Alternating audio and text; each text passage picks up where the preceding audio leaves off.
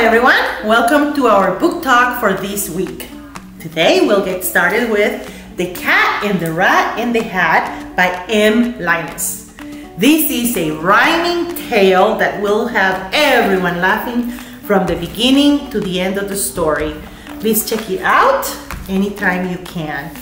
And also, I'm going to talk about Oso Pardo que ves ahí by Bill Martin Jr. Correct! This is the Spanish version of Brown Bear, What Do You See?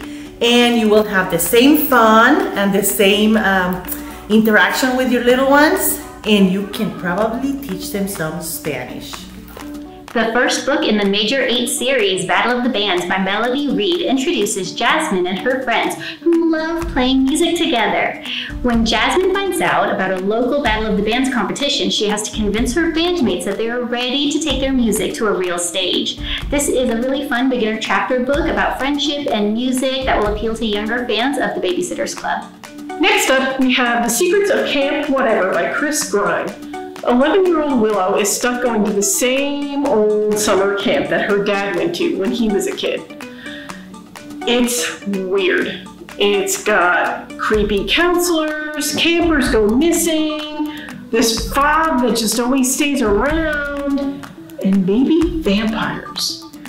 Team up with Willow and her friends as they try to figure out what's going on with Camp Whatever. This is a fun graphic novel. The artwork is really cool and kind of creepy, and I think middle grade kids will enjoy it. Finally this week, we have Cece Rios and the Desert of Souls by Kaylin Rivera. Cece and her family live in an isolated town out in the middle of nowhere, and they are surrounded by witches and evil spirits known as the Criatura. When her older sister Juana goes missing, Cece must mount a rescue mission, and she has to learn to become a bruja, a witch, in order to save her sister.